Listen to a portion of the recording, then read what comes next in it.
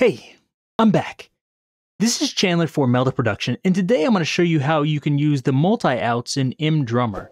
Now before, when I used MDrummer, I oftentimes used just one track, and that's fine because you have the mixer here, and you can do everything through here like adding, various effects, etc. But recently I made a project and I started like this, and then I realized, I actually do need the separate outputs. And the reason is, if I need to do some side chaining off a kick drum, if everything's on one track, it becomes a little bit more difficult. And in this case, I actually wanted to use MRhythmizer on one of the tracks. I wanted to use it on the hi-hats, but I couldn't separate them, so that became a big problem. So today I'll show you how you can use the multi-outs, and if you make a mistake like me and you finish your whole song, you're like, okay, I did everything, but I have everything on one drum track and now I want to separate it, I'll show you how you can do that easily. So we have this one, let's call this like a miss for mistake. And if I have everything I want here, it sounds like this.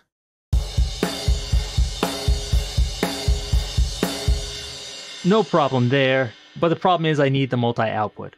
What we're going to do is we're just going to make a separate group of tracks, and we're going to insert it there, and then we're going to copy everything from this MDrummer to the other one. Now, if you look in your DAW, there should be a way to do this. In Reaper, it's fairly easy. I can just do virtual instrument on new track, and I choose MDrummer 16 out. The one I was using previously over here is MDrummer 1 out. We don't want that. We want the 16 out version. It's important.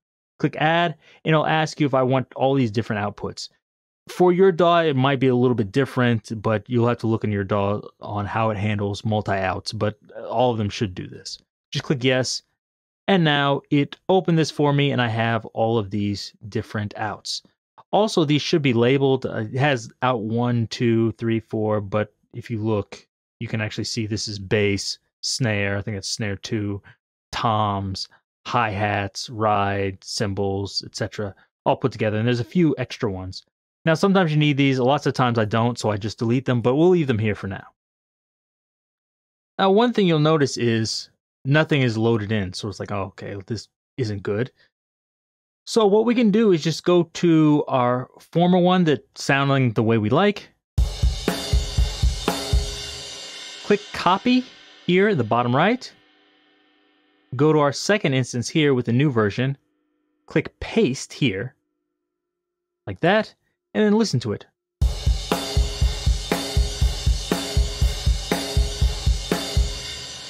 There we go. And now I'm just going to delete this because I don't want you to get confused with all these different tracks here. So let's delete our first one. And now we have the exact same sound the way we like it. But let's look at the multi-outs as I play it here.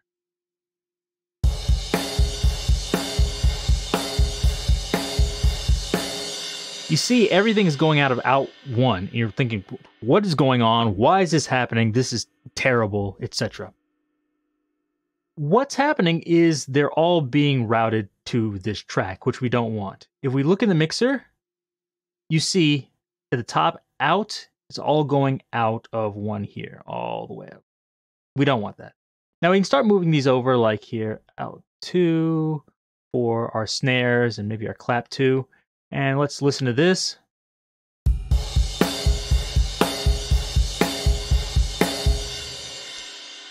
Now, that could be fine, but I know you're thinking, I have to do this for every single track and move these here. I know that sounds really cumbersome, but you don't. I'll show you an easier way. So we're going to go out of the mixer and we're going to go into the drum set editor mode. Inside here, it's going to seem really, like I'm going to have to do the same thing, go into advanced here and choose the output channel, but we don't have to do any of that. What we're going to do instead is go here to advanced and look, and it says default output channels. Click on this. Let's look back at our mixer. Now you see everything is labeled going out to different tracks. So my bass drum is still going out 1, my snare drum is going out at track or output 2, I should say.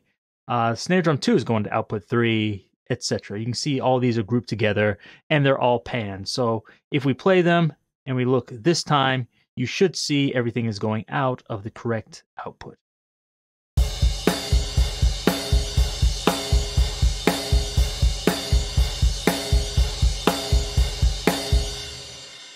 Now that's perfect. But you might be thinking, I don't really like all of these assignments. Why is hand clap going out of 8? I want it to go out of output 2 with my snare drum or snare drum 2 or whatever. And you can adjust this manually each time, but instead of doing that, or if we do adjust it manually and like this is the way I normally want it, we can go back there in the drum set editor and we can save it. So that way you have your own default output channels and you can just load it like this every single time. So save it and then later load it up, just choose whatever you saved it as, and there you go. Another thing that could be a problem is, let's see, I have this here and I'm playing with this drum set, but if I change to Funky Lemon, everything is going out of 1 again. This is terrible. So now I have to go back in here, choose the drum set editor, go to advanced, default output channels, play it again. Everything's working again, but if you're trying to audition different sounds with different drum sets, this is obviously very annoying. So how do we stop that? We go to the drum set editor and we go to preserve output channels. So whatever I have it set to in the mixer here, these won't be changed whenever I change the drum sound. So just turn this on like that. Now when I switch to a different drum set and I play it,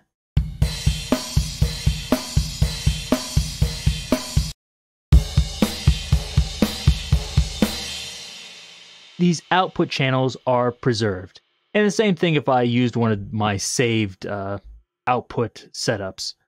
So this is just a really easy way to set up your drums, and that way you can get it on the output channels. As I said before I thought that, you only need one instance, but this multi-output is actually very good, especially I found for electronic music where I might want to use Rhythmizer, or I want to use a side chain off my bass drum. This can be really, really useful. And of course, if you think, I want some other effects, you can put them on each channel, or you can do some automation, which might be a little bit easier inside your DAW, depending on what you're doing. So hopefully that gave you some ideas, and hopefully this was quick, easy, and painless. If you liked it, give me a thumbs up. If you have any questions, leave those down below, and check out all the other plugins at meldaproduction.com. Till next time, see you.